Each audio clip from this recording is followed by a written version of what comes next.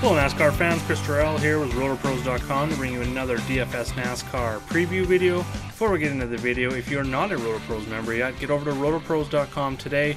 You can see our free articles are here, as well as our video showing you a little bit about our Slack chat. To get into that Slack chat and access to my cheat sheets, as well as our one-on-one coaching with our multiple coaches. We cover multiple sports as well. You can go to the top right hand corner, sign up button. We've got a weekly, monthly, and yearly membership option, and different trials for, so it's a 3-day trial for a weekly membership and a 7-day trial for a monthly and yearly membership. And if you use promo code Chris today, you will also get 50% off on your first purchase, whether it be a weekly, monthly, or yearly subscription.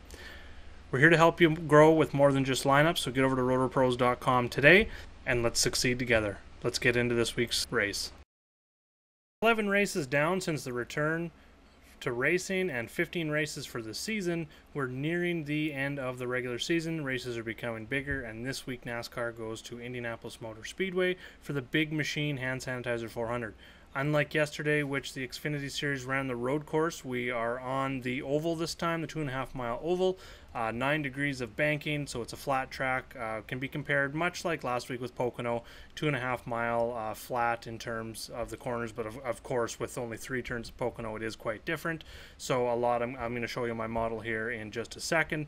There's 160 laps in the race. That's broken down into 50 laps for stage 1 and 2, 60 laps for stage 3. That's 400 miles of the race. So we're going to jump into the cheat sheet here. We're going to have a look. I'm going to show you my 4 core plays for the race.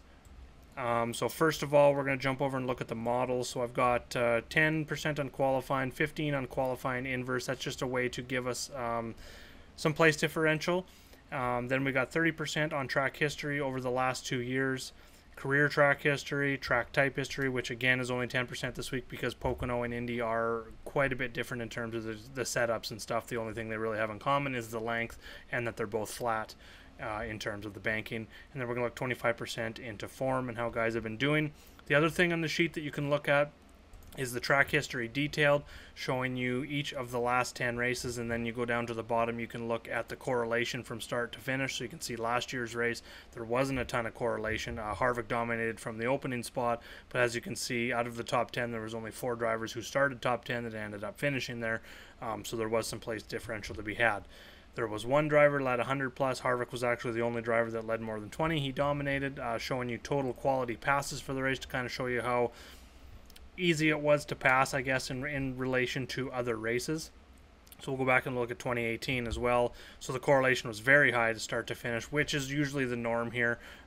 Quite tough at normally passing in terms of, you know, comparing it to other races. The laps led was totally different story than 2019. 4 drivers led 20 plus, no driver led 50 plus, versus Harvick, who was the only driver who led 20 plus last year. That was the new rules package, so I might be looking a little bit more to the 2019 results, to the results before that, but still I'm going to be looking at all track history. So you can also look at the entry list if you're interested in looking at who's on what team, who's in which camp or whatever. This is more for like your Talladegas and Daytonas when you get a lot of teamwork and stuff like that, but you can always reference it here as well. And then we'll jump into the fantasy matrix soon here too, but we're going to get into the 4 core plays that I've got. So obviously number 1 in my model this week is going to be Kevin Harvick. As you can see, he's finished 8th or better in 6 straight here. He won the last race here, dominated last year, leading, I believe it was 113 laps. We'll go back and look at that. 118 laps he led last year. So he's been awesome here, very consistent. Go and look at his starting position this week. He is starting 11th, so we do get that place differential upside. Career track history, he's got 19 career races here, 2 wins, 13 top 10s in 19 races is incredible. 321 laps led and an average finishing position of 9.0. Track type history, which is looking at Pocono Indy, he's right there with 2 wins, 3 top 5s, tied with Denny Hamlin in that respect. He does have more dominator points, obviously. In that current form, him and Denny both have 3 wins, so they're going to be my top 2 plays easily. They're 1, 2 in the model. They're the only 2 drivers with multiple wins on this track type over the last 2 years. They're the only drivers with 3 wins since racing returned 11 races ago. As you can see, Hamlin's got 8 top 5s, but Harvick and him both have 8 top 10s. Harvick's got a few more laps led, and then average finishing position, Harvick's got him a little bit there. Scoring in terms of FanDuel's been about the same. DraftKings, Harvick's got the edge just because of the, the starting position in some of those races. He's picked up some good place differential points. So I'm looking at him as a 1-2. Him and Hamlin, they're going to be my top guys. The fact that Hamlin falls down a little bit in terms of price, and he hasn't been as good as Harvick here. He's still looking for that first career win here, but he's been red hot, like I said. He's been red hot on this track type. That takes in Pocono into account, but that is the 2.5 mile flat tracks. 12.4 average finish is still pretty darn good here over a 14 race career, and he has finished 6th or better in 5 of his last 6. So looking at those two over on the fantasy matrix, I've got them both plugged in for about 50 laps led each, and you can, if you make your own copy of the sheet, you can definitely play with this matrix a little bit, and the copy that you will make will show more than 4 drivers. I just wanted to show my core drivers here, and I also wanted to hide some of the information from non-members just to show the actual members, not just giving this stuff away for free here. So if you want all the information, definitely go over to my Patreon page, over to the Roto Pros, or over to dfsr.com. Get your subscriptions and sign up. You can get access to all the data that is on these sheets. Going back to Harvick and Hamlin, a top 5 finish is going to get them both, if they get around that 40 to 50 laps led, a top 5 finish is going to get them 50 plus DK points, which puts Hamlin in that 5x value return. Harvick's going to need a little bit more. I do have him kind of in that top 3, so 60 plus is going to kind of get him right around there. What we're looking for in terms of value return from those guys, easily one of them could dominate and get up there. I give it more chance that Harvick is going to be the dominator and get towards that 100 laps led again. I just don't see any individual driver getting 100 plus. I do see 2 drivers, and it's Hamlin and Harvick, obviously, that are going to lead 50 plus. We may see 3 drivers or 4 drivers lead 20 plus again for sure. But I don't think we're going to see a dominator like we had Harvick last year. So then jumping into my next 2 picks, we'll jump into that 9K range. I like Clint Bowyer. He comes in here with back-to-back top 5s at this track. Top 6s in 3 of his last 5, so he's got some up and down results, as you can see here. He hasn't had a career win here, but a decent 13.5 average finish over 14 races, so right there with Hamlin in terms of that, 1 place different. He's got 2 top 5s, 4 top 10s, and 5 races on the Pocono and Indy races going back to the start of last year. Since the return of racing this year, he's been a little bit up and down, but what is very good to see is that he comes in with back-to-back top 10s, a 7th and an 8th place finish at Pocono the last 2 weeks after finishing outside the top 10 in 4 straight races.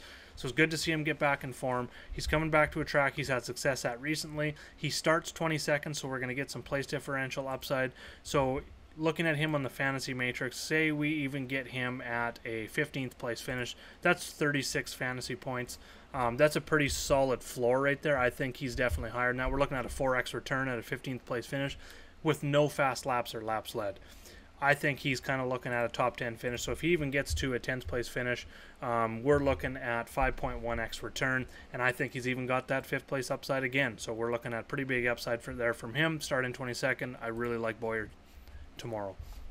Ryan Newman, 4th guy I'm going to talk about here. He's number 8 in my model. He's only 5,900. The fact that we're getting a guy that's top 10 in my model, which is really, like I showed you, looking at a bit of qualifying, some place differential upside, track history, career track history, track type history, and then even form. Putting that all together, getting a driver that's top 10 in the model under 6K just seems like a bit of a steal on DraftKings, even at 7,300 on FanDuel. I'm a fan. He is starting 14th. So we're not getting max place differential upside there with him. Since the return of racing, he hasn't got a top 10 yet. 8 of his 11 races finished with a top 20, average finish of 18.4. Recently, looking at him, he's coming in with an 18th and a 15th at Pocono, 24th and 30th at Talladega and Homestead, and then before that he was actually very consistent, 12th at Martinsville, 14th at Atlanta, 15th at Bristol, 17th at Charlotte. And looking at his track history here, he's finished with top 10s in 3 straight, 11th or better in 8 of his last 9. So I've kind of got him pegged in. I think a nice safe floor for him is right around that starting position for him, which is 14th, which is 30 points, which is 5x. I think we can definitely get a 14th out of him. I think he's got top 10 upside. So we're looking at 10th place of 38 points. we take that into account, that's 6.5x return, and I think he's even got more upside. I think we can get it, probably see his high right around 5th to 8th, somewhere in there, right around that 40 fantasy points. So he's going to be a darn near lock for me. Probably going to be one of the guys that I'm going to have 40 to 50, 55% exposure to, and in play in all formats this week. So those are my 4 core plays. Like I said, if you want more information, definitely head over to my Patreon, over to rotorpros.com or to dfsr.com. Get your memberships for those today. Hit me up in the chat rooms. I am pretty much available right up into lock and after lock to report on some ownership as well. Thanks for watching the video. Make sure to like and subscribe below. A lot more coming down the line, and let's go get some green screens this week. Good luck, everyone.